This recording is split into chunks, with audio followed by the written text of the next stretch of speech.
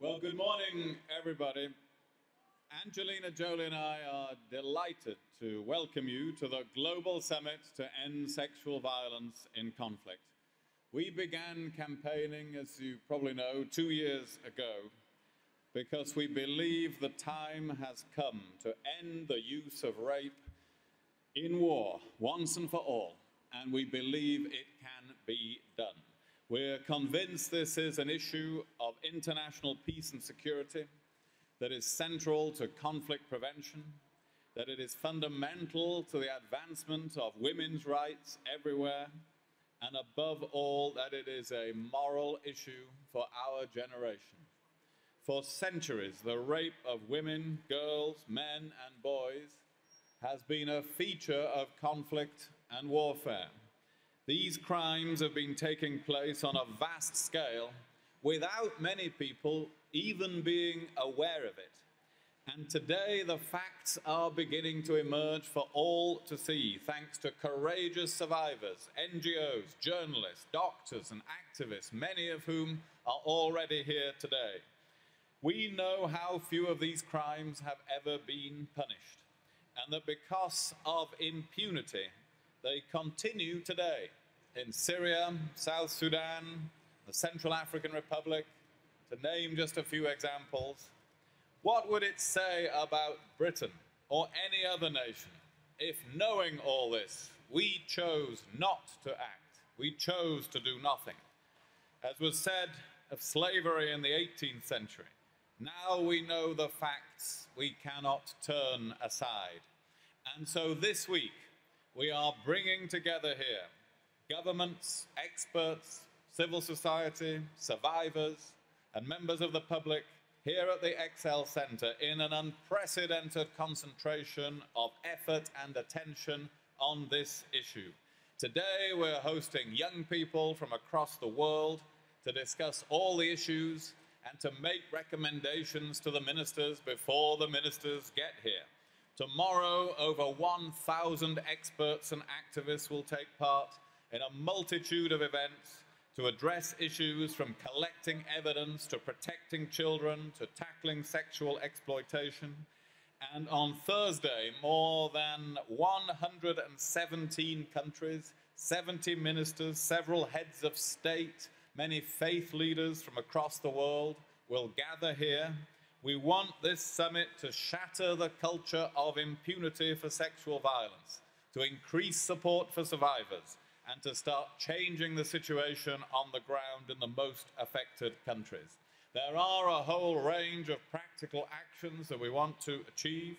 We will launch an international protocol that sets out how to document and investigate sexual violence, so that those on the ground have the best tools to collect information and evidence to bring perpetrators to justice. We will ask countries to strengthen their laws so that there are no safe havens for those responsible for war zone sexual violence. We will also urge all countries to train soldiers and peacekeepers to prevent and respond to sexual violence more effectively. We want countries to commit new funds for tackling sexual violence in conflict-affected countries like Somalia and the Democratic Republic of Congo, to do more to protect women and girls in humanitarian emergencies, and to increase their support for human rights defenders who campaign for justice and help for survivors. And I'm pleased to announce this morning that the United Kingdom will pledge a further £6 million to support survivors of sexual violence in conflict.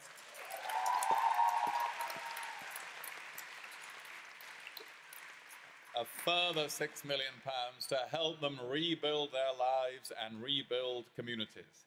But governments alone cannot end sexual violence in conflict. So this is much more than just a meeting of ministers.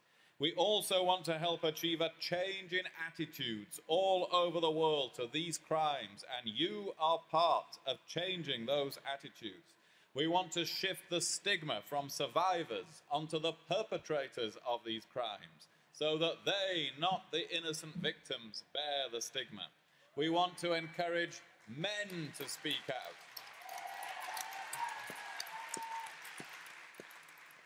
We want to encourage men to speak out, to agree with us that it is only a weak or inadequate man who abuses women. It is not.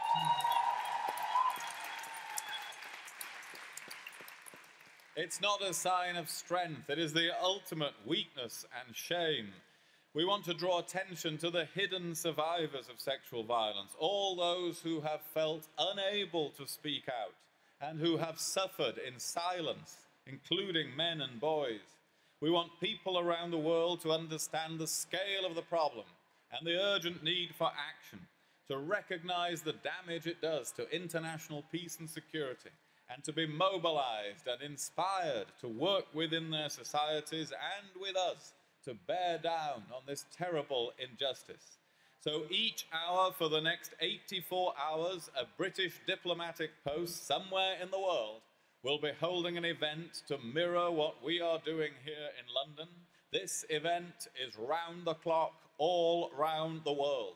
And I hope you will help us to ensure that over the next 3.5 days that this summit reaches the whole world. We encourage anyone who cares about this issue to visit and to take part with us here, to see the multitude of exhibitions, performances and films that are on show, and to join in the discussions here physically and on social media. I believe that foreign policy is no longer the sole preserve of governments, that we all need to work together in new ways to tackle global problems. And this summit is an example of our determination as the United Kingdom to champion that. Angelina and I both thank all the organizations, the performers, the activists, the individuals here today for your inspiring work and your contribution to this effort. And we will urge all the ministers to visit and see the exhibitions. There are some people who say that these problems are so vast that our efforts will be in vain. But they fail to understand what governments, international organizations, civil society, and public opinion can achieve when we all pull in the same direction. From the abolition of slavery to the adoption of the Arms Trade Treaty, we have shown that the international community can tackle vast global problems in a way that was once considered to be impossible.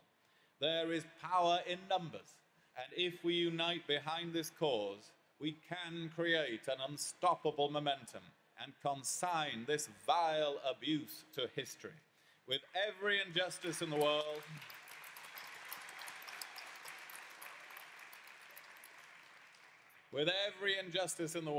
a moment comes when the tide turns, when the pressure of public opinion and political will reaches a tipping point.